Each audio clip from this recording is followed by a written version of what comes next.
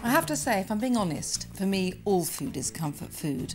But there are times when, because of work or the pressures of life, you really need a bowlful of something warm and familiar or a slice of something sweet, just to make you feel the world is a safer place.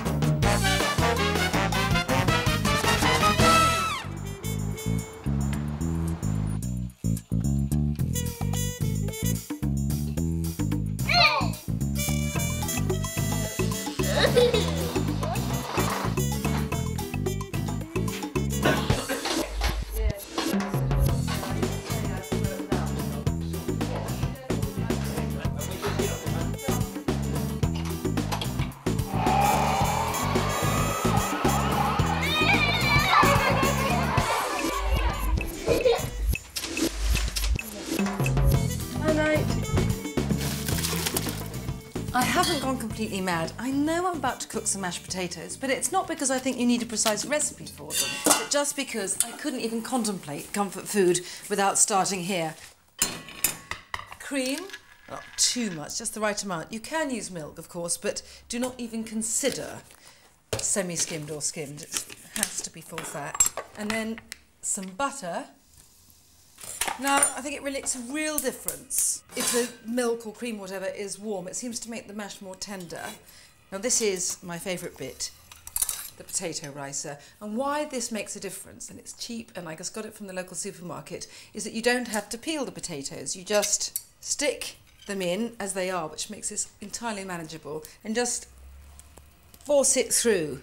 Just enough power needed to make this satisfying, but not too hard for a wimp like me. And then you can just peel back the skin that stays there, so it makes life so much easier.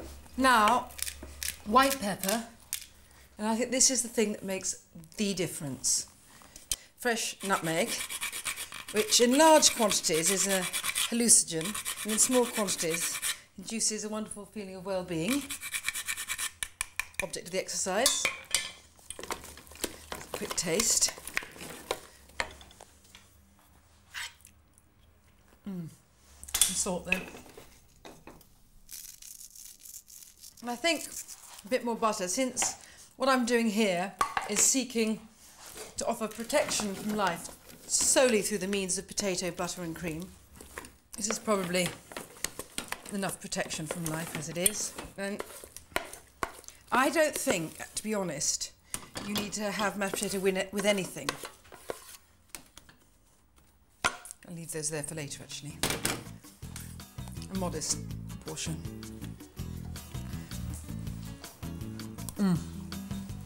There are times when only mashed potato will do. Now, the thing about cold mashed potato is that it doesn't taste so good reheated, but it makes really good fish cakes. This is tinned salmon, and actually they taste more like nursery food, and it's that that's so comforting. And anyway, children love them too, which is good. Just an egg, some cayenne pepper, not too much, especially if children are going to be eating them, and zest of half a lemon. If you're using cold boiled potatoes, which you just put through the ricer, then add a bit of melted butter to give them that lovely richness. And just mix together. Only drawback of canned salmon is it does smell a bit like cat food, but it just tastes so delicious that you just have to suffer this bit. And form them into patties, or about the size of, you know, your palm. It's not rocket science, you can make them whatever size you want. And just stick them on a baking sheet. I just line it with cling film so they don't stick. And they need to sit in the fridge for a while, because if you were to try and fry them straight as they are, they would just kind of gloop all over the place. And all you do is dip them in some beaten egg, and then I use matzo meal after that. You could use breadcrumbs, and then fry them in butter and a teeny bit of oil. Okie doke, that's it. So, to the fridge.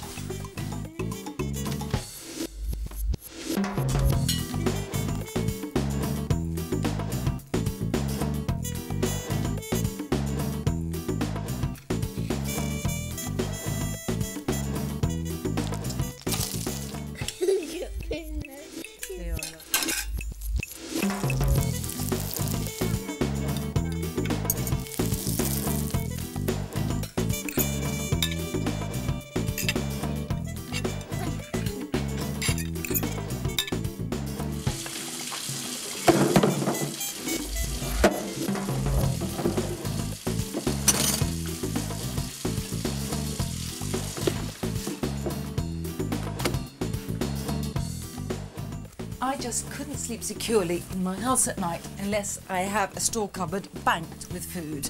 I have to say, food is to me what shoes were for Imelda Marcos. This is my chocolate stash. Now, of course, I keep these for cooking, you understand, but they are very, very necessary, these buttons here, for middle of the night when only chocolate will do.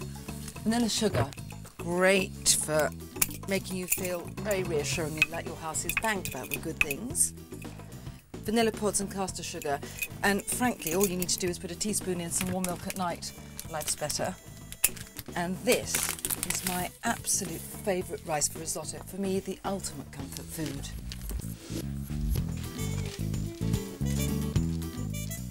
And you know, it's not just that risotto is comfort food, I think it's comfort cooking. And I know that a lot of people make a fuss about making risotto and worry about, you know, when it's the right stage and is it too finicky. But I have to say, I find mindless repetitive activity, this is what this is, just stirring, immensely comforting. If you can't get shallots, don't worry, just use the white part of some spring onions. Chop these as finely as you've got patience for. I mean, you can use a processor, it just seems a bit mad to give yourself that washing up just for a bit of shallot and celery. Talking of which, I know that a lot of people don't like celery, but what I would say is this won't make the risotto taste of celery, it just gives it a sort of mellow herbalness and a lightness that makes such a difference. Perfect. Right, butter. Bit of oil, this is ordinary olive oil, not extra virgin. And that will stop the butter from burning. And rice, this is lovely stuff, like sort of flat pearls. 300 grams. Now, there is a kind of direct ratio, obviously, between the amount of rice and stock, and for that 300 grams, I want a litre of stock, by which I mean water from a recently boiled kettle with some of these vegetable stock granules, which are incredibly good. Now, this wonderful celery and shallot mixture. Now, it won't sizzle much because I don't want this to cook over high heat. I want it to stay pale and I want it not to harden, just cook into kind of mellow flavour. And what you can do, if you don't want onions to burn, is just sprinkle some salt on top, and the salt releases the liquid inside the onion and that stops it from colouring. It might sizzle a bit just a minute after as the water goes into the butter, but that's fine. And now just tumble in the rice, stir around. The idea here is that the rice gets covered in this vegetable butter, it gets slicked and glossy, and then when you start ladling in the stock, it will start to swell and absorb all the stock, and then it starts giving off that wonderfully starchy, creamy quality that turns this into risotto. Right.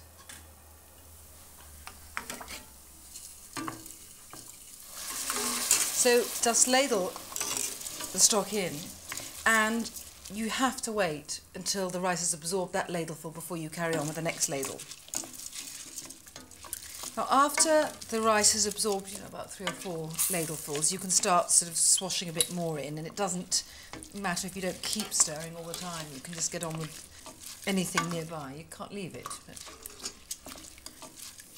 Now, it should take about 20 minutes for all the stock to be absorbed and for the rice to be cooked, but it's hard to be absolutely precise because, you know, even different bags of the same sort of rice, you know, differ enormously. So I am going to get on with chopping a bit of rosemary. Not too much. The thing about rosemary is if you use a small amount, it gives a sort of wonderful, pronounced herbal hit. If, however, you go just slightly overboard, you just get soapiness.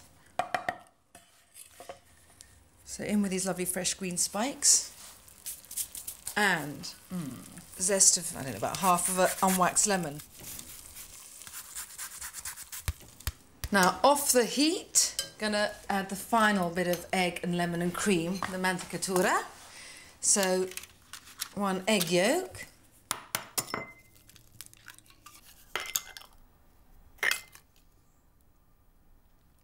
Doesn't matter if there's a bit of white to it, you just don't want too much. Cream. And this is wonderful, really kind of balances the sharpness of the lemon later. Parmesan, just wonderful pale curls of it. And lemon juice. Quite like this sort of ritual disemboweling of the lemon. Oh, and then whisking it turns it into this wonderful primrose emulsion. And then stir in this, and it turns this rather sort of pale rice into this extraordinary kind of blonde risotto. And just stir it until it's so wonderfully soupy all'onde, the Venetians call this. It means with a wave to it. Perfect. Now, in theory, this would be enough for supper for two. In practice, I rather feel one.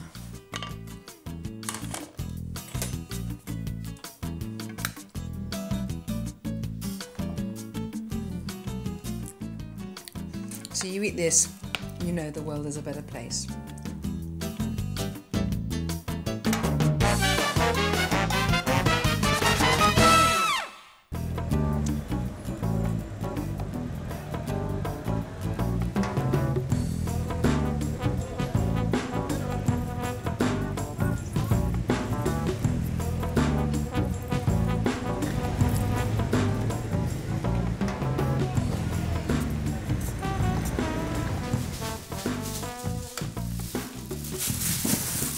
Right, this is supper, and what I love about this is that it's incredibly simple. It's just sweet potato, ordinary potato, peppers, garlic, onion, chopped up, not peeled, in a roasting tin, and then when everything's cooked, a bit of halloumi cheese just sliced on top. So you can be as tired as you probably are and still cope with this.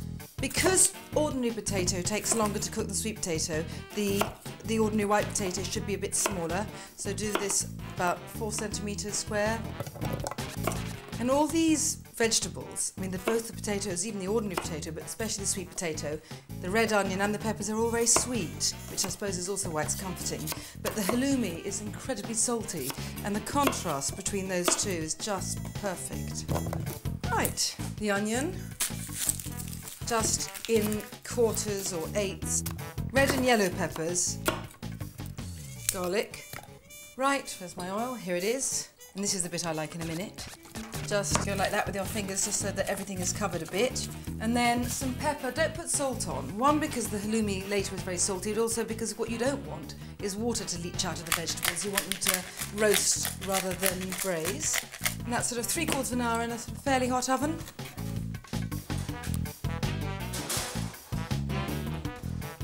So look, the vegetables are cooked and golden.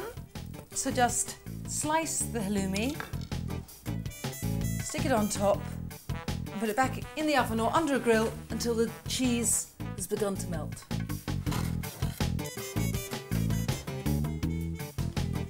So the halloumi is blistered and brown, and a bit of parsley just to add oomph, and eat it straight out of the pan.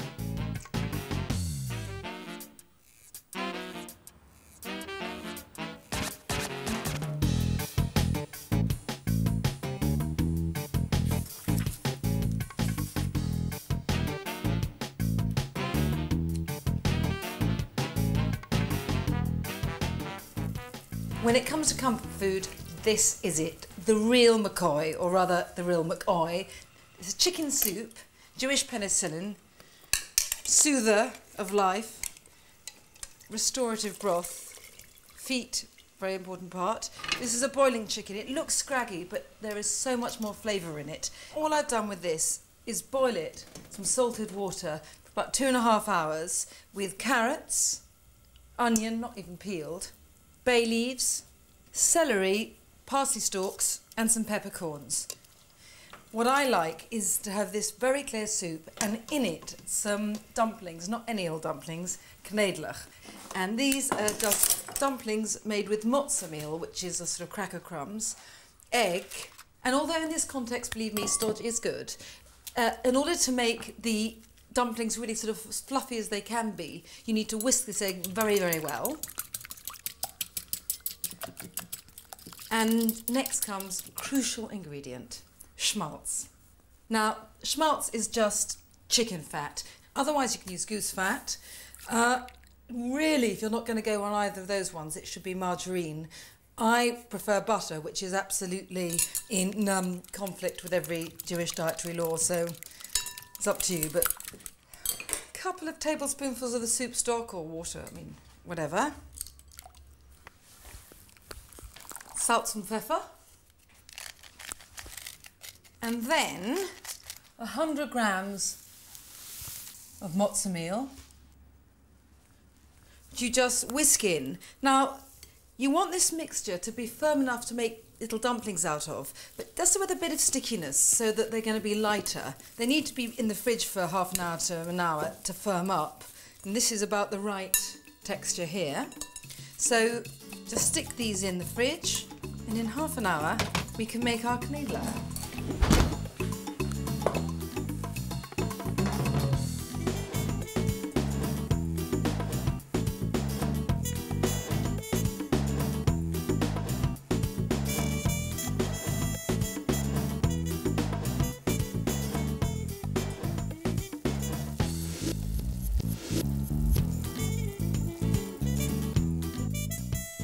Now the chicken soup in all its pure goldenness.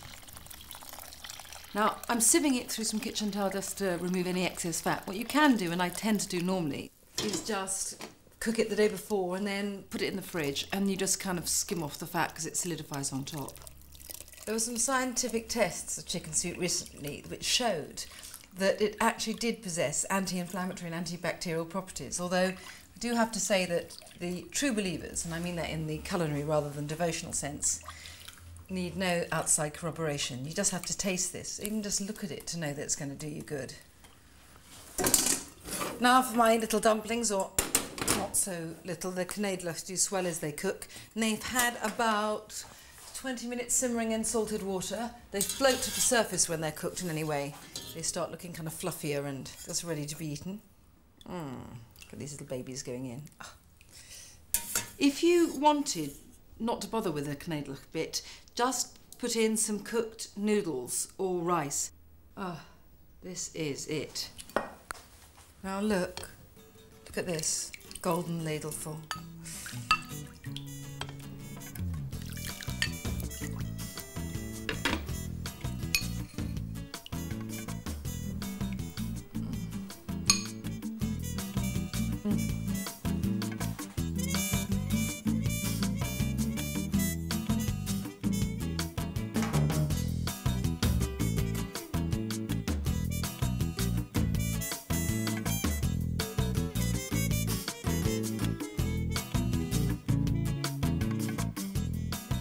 You need comfort food, you want chocolate cake, and this chocolate cake is kind of doubly comforting because it's incredibly easy. So I've just put in here 175 grams of unsalted butter, which I melted and then let it cool a bit.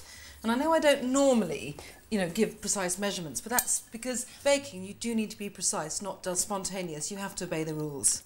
125 mils of corn or other vegetable oil and 300 mils of ice water. Just mix these together. And now it's just a question of kind of plonking a couple of bowlfuls of things in.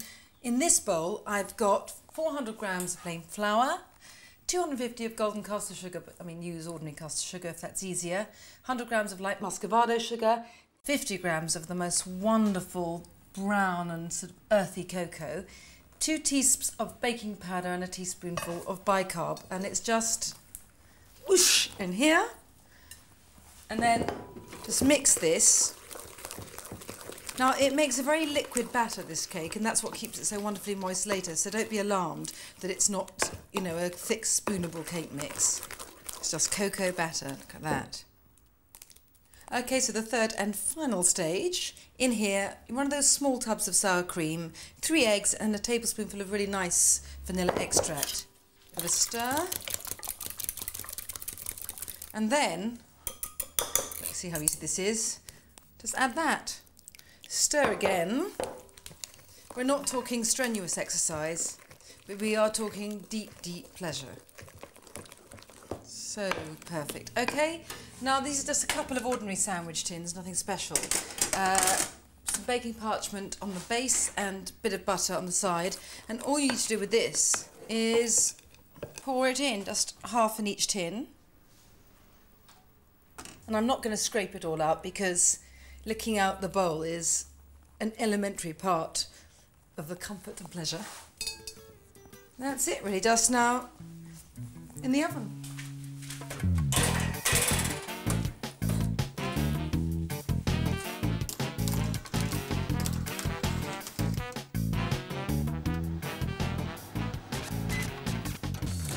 To ice a chocolate cake, you need a really good chocolate icing, and this, of course, is the fundamental part.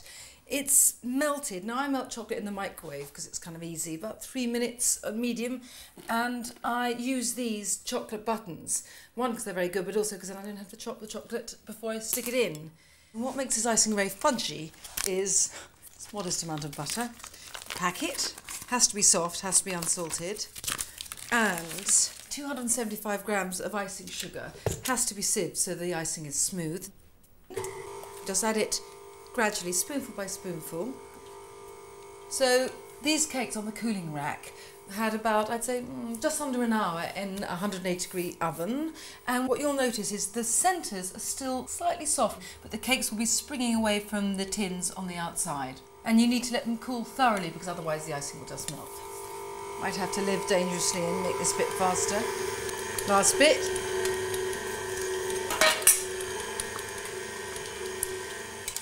It's going to have a bit of a scrape down.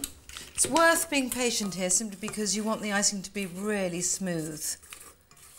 All I need now is some good vanilla extract. No synthetic essence, please. And this chocolate, which has cooled slightly so it won't make the butter greasy. Look at this. River of chocolate. Just mix this and it should be combined and really divine.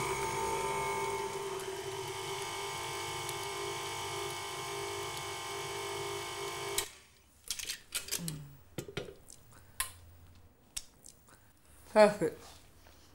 If you've been chucked, this is the cake you want to eat, all of it.